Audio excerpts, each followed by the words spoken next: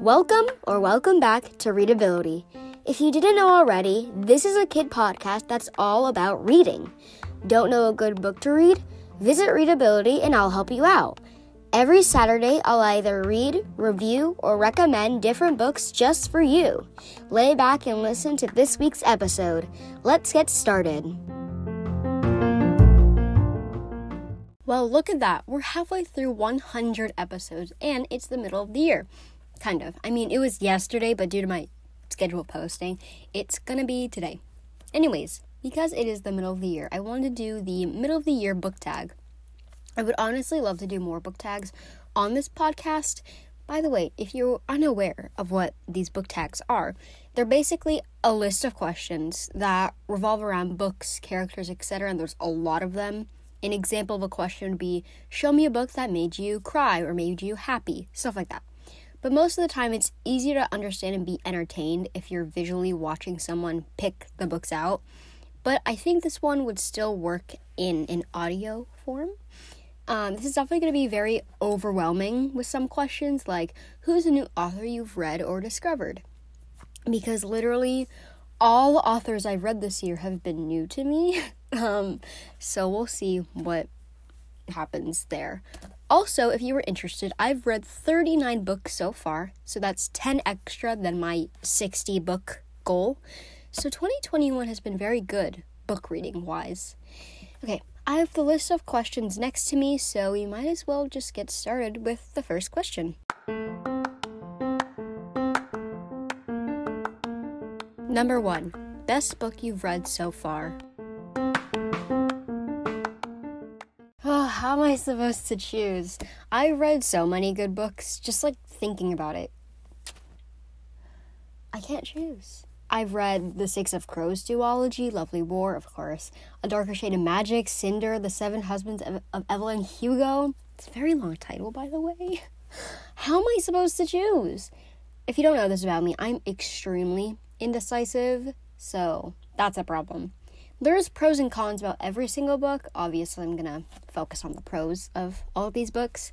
The Seven Husbands of Evelyn Hugo was beautifully written and taught me so many lessons. Cinder got me back into reading.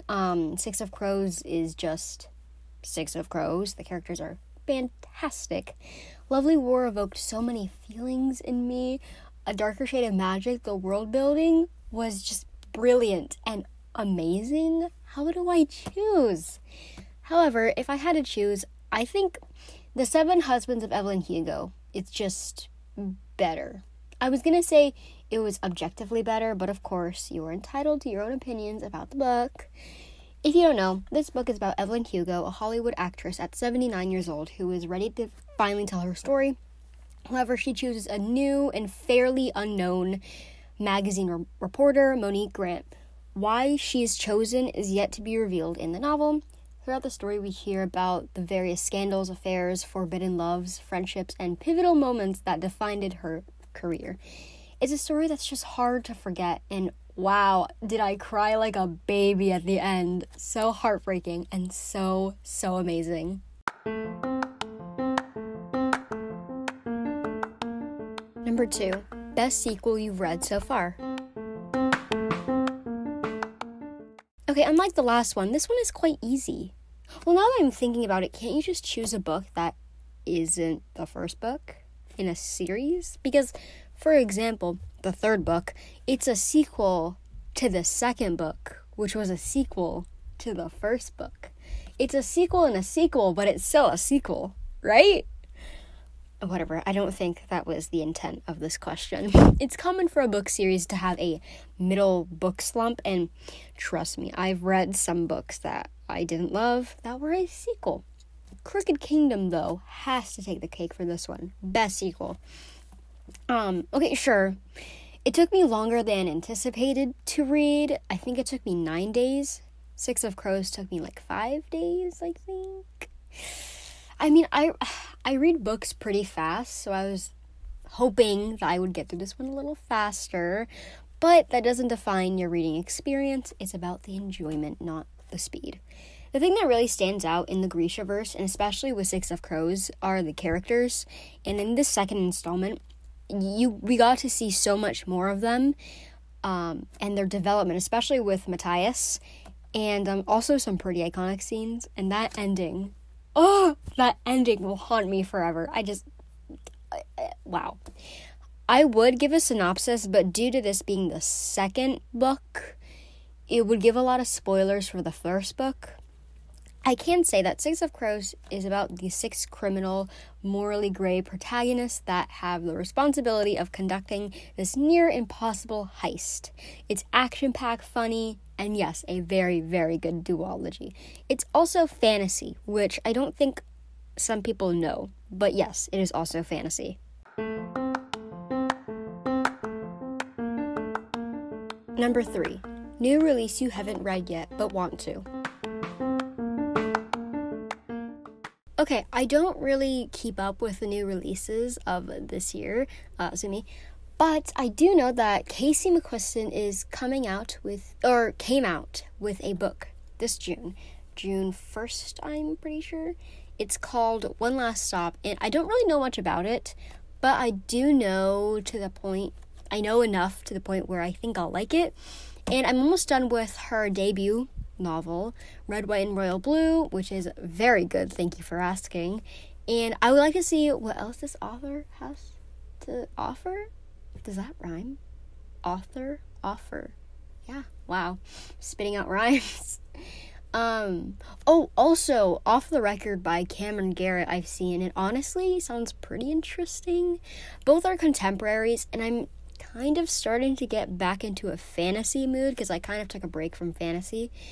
And so I might not pick either of these up, anytime soon, but hopefully once I'm in the mood for some contemporary romance, then I'll definitely give these a try. But I have heard of these. Number 4. Most anticipated release for the second half of the year. So for this one, I have 3 main ones. First on my radar was Gilded by Marissa Meyer, one of my favorite authors. It's a Rumpelstiltskin retelling, and it's coming out this November. I don't know what day, but sometime this November, which I'm definitely looking forward to. Another one is the classic, the amazing Rick Riordan. If you're not aware, he's coming out with a whole new series. Is it a series or a standalone? It might be a duology, I don't know. About people, like mermaids, merman people, stuff like that. It sounds weird, but it's okay. It's called Daughter of the Deep. Yes, it's called Daughter of the Deep. And he just revealed some of the cover art, like the UK cover art, and I'm really excited to read about it. Do I know what it's about? Nope, but honestly, I trust Rick Riordan, and it would be really interesting to see him just step out of the PJO, Percy Jackson universe for a second. I know the King Chronicles aren't technically in that universe, but just kidding, because he wrote separate books where Percy and Annabeth meet Carter and Sadie. So, yep, I think this is the first book he's written outside of the Percy Jackson universe. Good for him. Finally, These Violent Ends by Chloe Gong, the sequel to These Violent Delights. I haven't read These Violent Delights, but I've heard some pretty good things about it. And also, I hear it ends on a cliffhanger, so now I'm looking forward to that sequel so much more because I'm scared.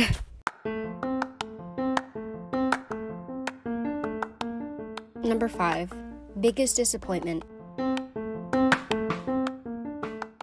Man, I'd really hate to hate on books right now, but I guess I have to. Now, I heard someone say at this point about this question in particular that it doesn't really mean what is the worst book you've read so far, but more of which book did you have high expectations for, but they didn't end up meeting them.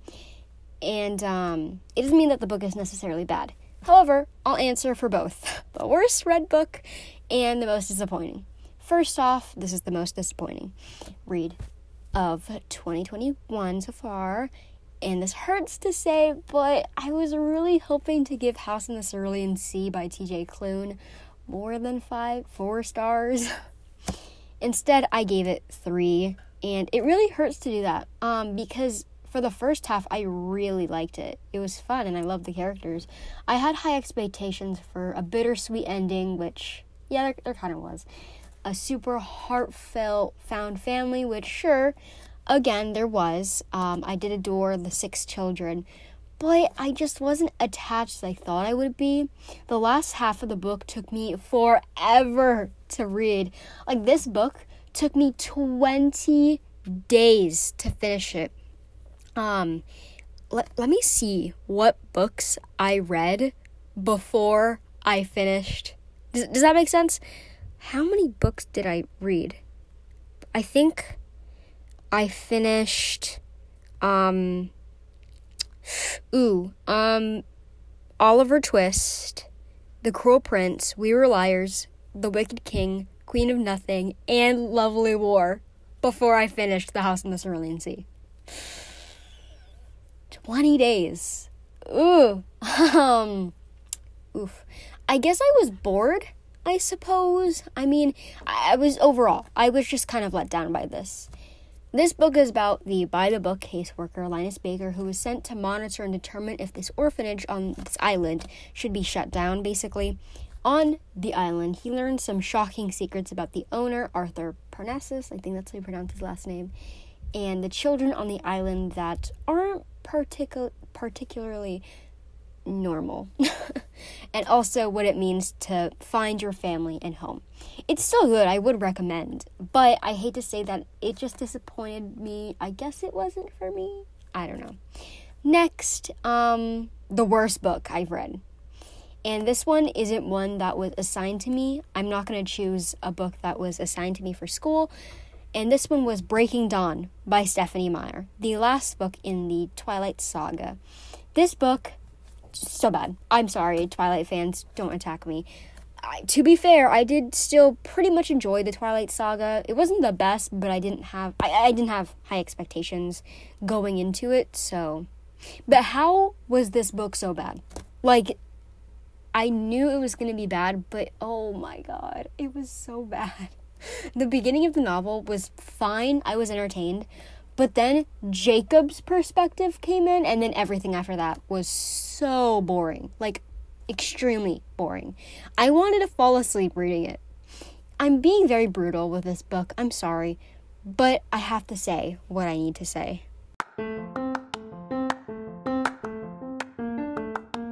Number 6, biggest surprise. On the other hand, what book surprised me?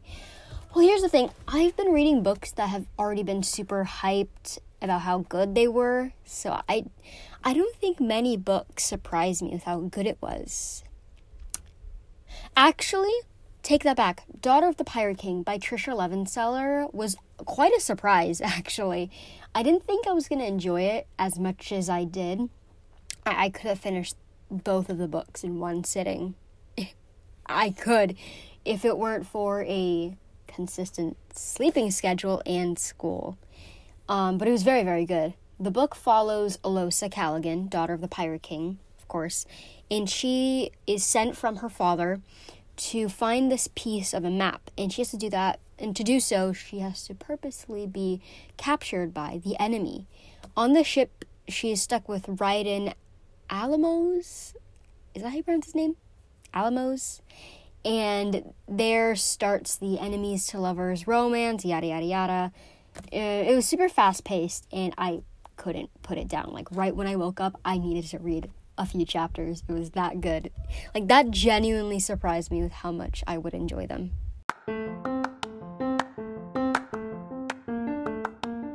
Number 7. Favorite new author, debut or new to you? Like I said in that first intro segment, so many. And so many great ones. Just to name a few, Marissa Meyer, Stephenie Meyer. However, I don't think I'm interested in reading any more books by her. V. Schwab, Leigh Bardugo, of course, Taylor Jenkins Reid, Marie Lu. Definitely want to pick up Rebel by her. Holly Black. So many new authors, and for the most part, I'd be interested in reading more books by them.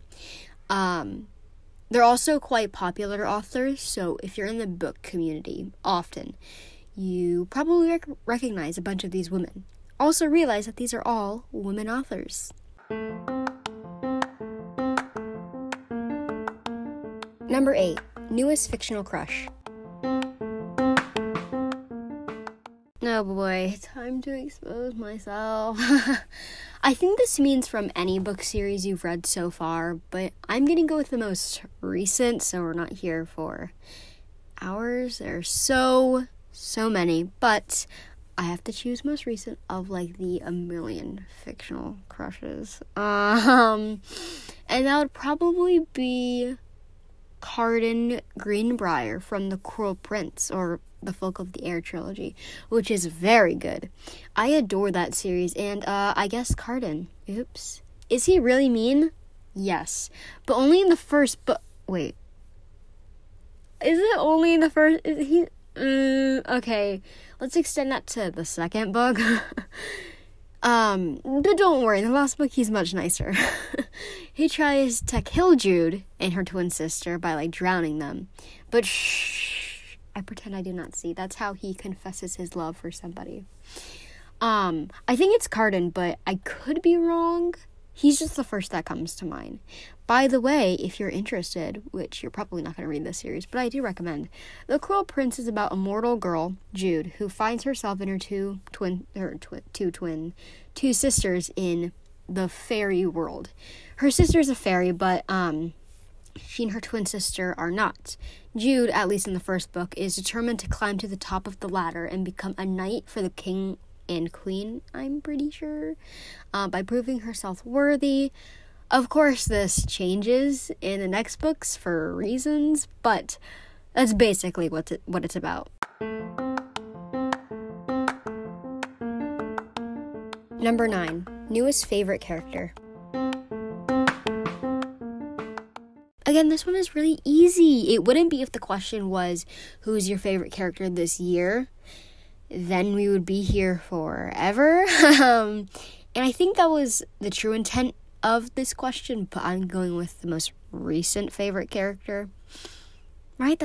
Anyways, I think Alex Claremont Diaz from Red, White, and Royal Blue is the perfect candidate for this answer. I mean, his perspective is hilarious. He's charming, smart. I'm pretty sure he's smart. Even though his personality gives off I'm dumb but cocky vibes. But no, I'm pretty sure he does really good in school. So, yeah. Sometimes I can relate to him a lot despite me not being the son of Ellen Claremont, the president. But I can wish... I can also mention Henry from the same book. He's really sweet, but I would have to say that I like Alex a little better. Red, White, and Royal Blue by Casey McQuiston is about Alex, the son of the president, accidentally falling in love with the Prince of England, Henry. At first, they start off as sworn enemies. Okay, maybe not sworn enemies, but they don't really like each other. And then it slowly grows into a romantic relationship. Of course, they have to keep this romance a secret because it could ruin a lot, especially Alex's mom's career. Very, very good. Number 10, book that made you cry.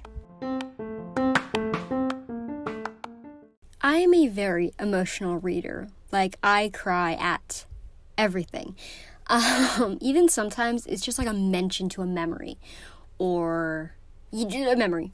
And I start tearing up because I'm that sentimental. So as you can probably imagine, I have a long list of books that had made me cry, like sobbing. Most recent and probably the hardest I've cried at a book is The Seven Husbands of Evelyn Hugo by Taylor Jenkins Reid. Why must you torture me like this? Like, even thinking about it, it's like, oh my gosh. Then there was Stars Above and Winter by Marissa Meyer. Winter was the last book in the series, and Stars Above was a collection of short stories about the characters in the Lunar Chronicles, but there was an epilogue that I read, and this was more of a, oh no, it's over, oh, it's so sad because it's over kind of cry. So that was that. Then there was A Conjuring of Light by V.E. Schwab. Oh my goodness, those last words will haunt me for the rest of my life. I was crying in the car on the way to school. It was that bad. It was so sad. It was a mix of character death, oh no, it's over, and something else I can't mention because spoilers, like separation. I mean, what? I didn't say anything. But yeah, V.E. Schwab is coming out with a spin-off continuation series in the same universe, and I'm just so excited to see Kel and Lila again. Oh, I'm so excited. And then the last 2 Legend Trilogy books. How dare Marie Lu hurt me in this way? Prodigy was super sad. I cried. But Champion? Oh my gosh. It was the morning before school, and I was like panicking because my face was all red from crying so hard. It was really bad. So like I said, so many books have made me cry this year. A lot. And I'm expecting more to do so. Looking at you, Song of Achilles.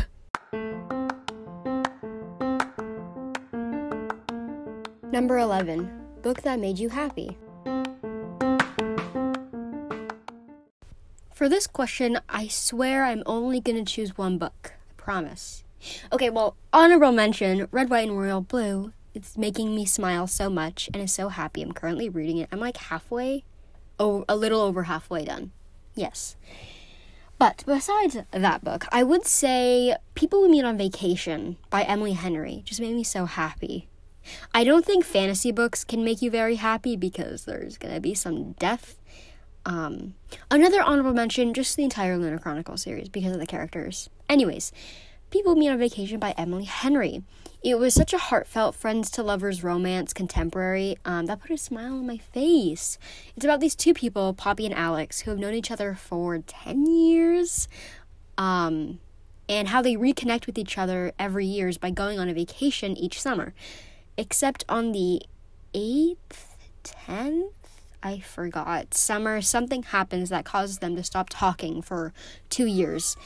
Now, Poppy has the chance to rekindle their friendship with another vacation she's invited Alex to. Throughout the story, it changes from past to present perspective, so it goes back like 5 summers ago, and then it's this summer. So, which gives it a really fun flow. I really like this book, and though I listened to it through audiobook, I think the narrator still did it justice. I'm interested in reading Beach Read by the same author, so yeah, definitely People We Meet on Vacation.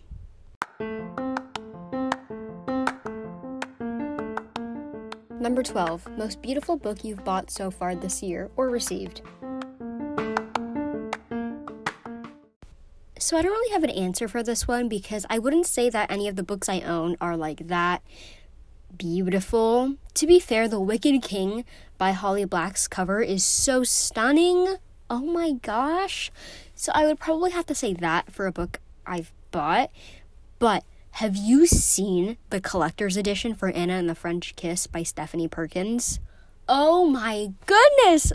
I need that. Like, I need it right now. It's on Amazon.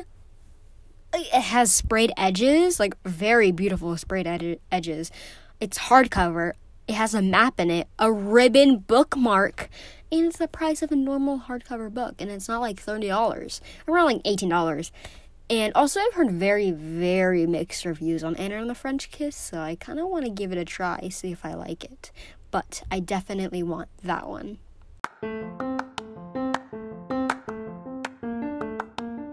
And number 13, what books do you need to read by the end of the year? Okay, so I don't know if you actually know this, but I have a goal to read all the books I own in 1 year.